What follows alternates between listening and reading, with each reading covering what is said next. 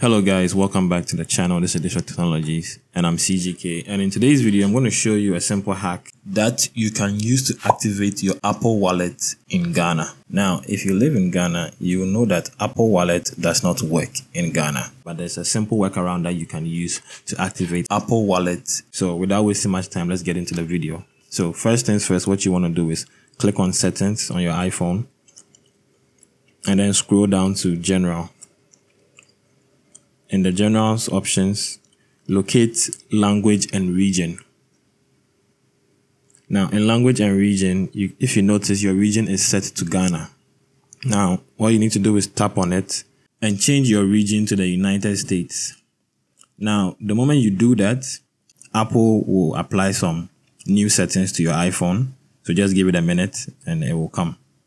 After that is done, just go to your wallet and click the plus icon at the top there, and now you can add your debit card, you can apply for Apple Card, you can set up your Apple Pay, just like that. So easy.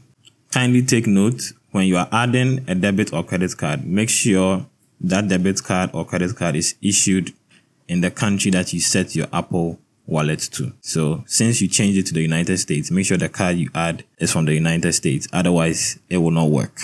If you found this video useful, please be sure to subscribe to the channel, leave a like and turn on notifications so you don't miss the next one. I'll see you guys in the next video. Peace.